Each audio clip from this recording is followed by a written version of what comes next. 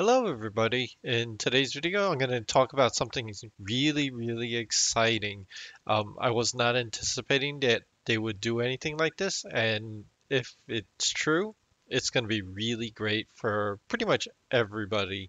Um, so the test notes released yesterday, and the thing we're going to talk about here is Banestrikes have been overhauled. See a section for more information. So let's scroll down here.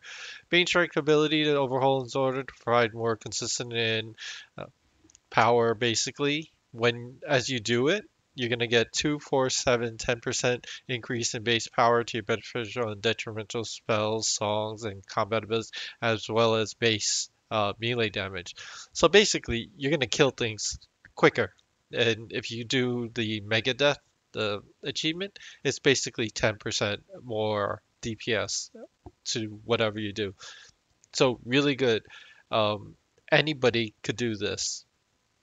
The reason why they did the overhaul is basically to try and reduce zone lag. So that's added bonus. So Bane Strike, some of you may know what it is, some of you may not.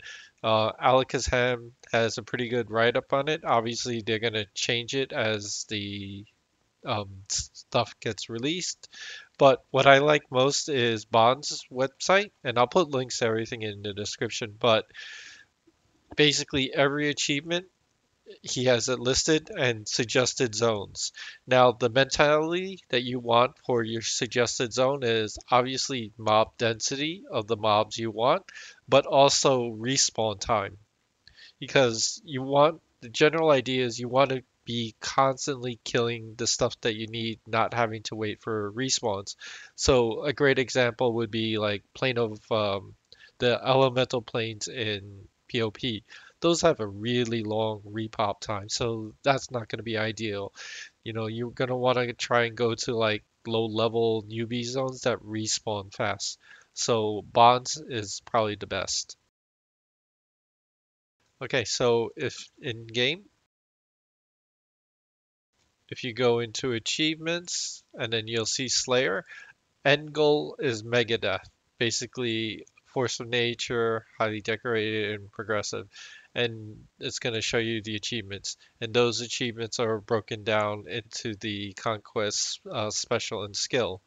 So, what I would suggest for folks is if you just started or just start caring about it, just kind of like myself now, look at the conquest ones and just work off of those. These are going to be the highest kill counts that you need, and it will kind of work itself out for the lower tree, the easier ones. And you may need to come back and just pluck a little bit here and there, but if you do the massive killing ones, that's going to be the best. So, for example, here I need the swordfish mermaid, basically, 2,700 more kills. Bond suggested Siren's Grotto, the old world one. So here we are. Now, a couple of things as far as, play nice and, just not doing bad things morally.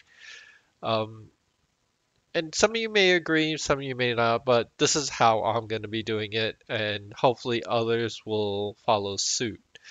So this is obviously going to be a big power up, and many people that haven't done it like myself are going to start doing it. So zones are going to get kind of crowded and you may come across other people. So what I would suggest is if you see other people in zone and they're active and killing, form a raid. So basically what happens with the slayers, and they're different than hunters. So slayers count for everybody that's in the zone. You cannot form a raid and have someone in, East Karana and then someone in Siren's Grotto and they both get credits. No. The way it works for Slayers is they have to be in zone. So if you see somebody random doing the same kind of thing, say, hey, why don't we form a raid and you kill on one side and I'll kill on the other side. So, for example, I say raid invite my Necro or somebody. They're gonna go, okay, cool. Here, I'll accept your raid. So now the raid should form as soon as lag goes through. Mhm. Yeah. Oh, think dead person.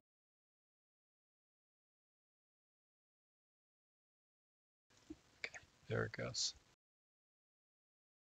Okay, so raid is formed. What the raid leader is going to want to do is go to options, set loot to entire raid, so that if the other people are killing on the other side zone, they'll have like a little free grab symbol and they'll just grab their stuff on their side.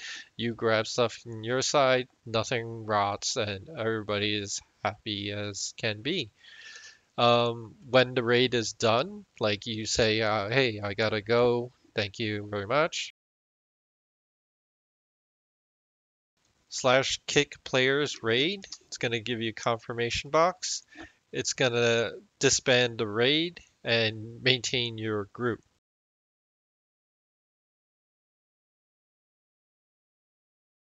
So basically, everyone goes off and it's a happy ending. Everybody got what they need to do.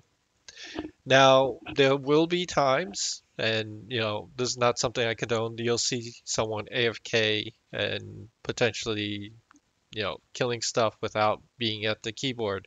I do not suggest that. Like, for sure, I've seen, many people get banned or suspended by doing those things. Even players not using, third-party programs that just have a pet and then just AFK. I've seen people get, reported and suspended for that as well. So, you know, I would not suggest that at all. We all put in a lot of time for our characters, so do the best and not be lazy about it. Just work it out and do what you need to do. So, farming old world content kind of boring. If you're a melee class, caster class, it's just like, I like pet classes to do this kind of stuff. So, for example, here I have my Necro and with a pet. Now, this is the important thing. If you make a hotkey, just like how it shows here, pet, give it a name. First line, pet attack a underscore, and then the second line, pet attack an underscore. What this will do is it will send your pet to attack any mob that starts with the letter A something or an something, which happens to be quite a bit.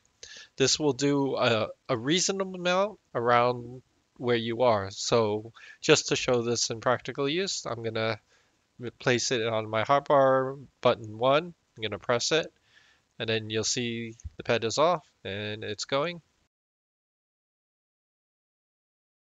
It died. So, and then just keep on hitting the button.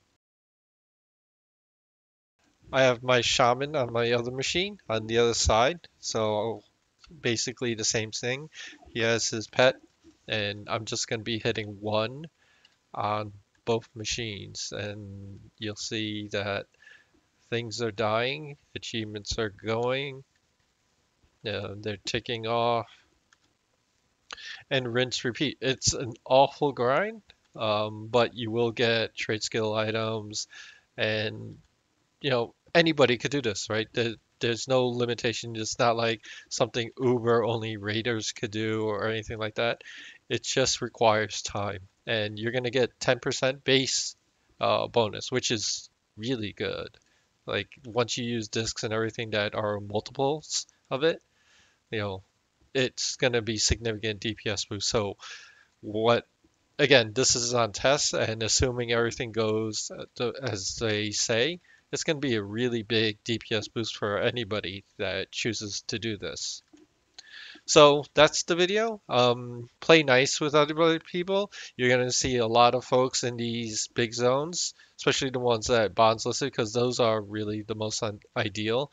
And talk to them, do the best you can to communicate, form raids so that it will save time for everybody and not push people off or make bad feelings or anything like that. All right, guys, so hope folks find this useful. Thank you and have a good one.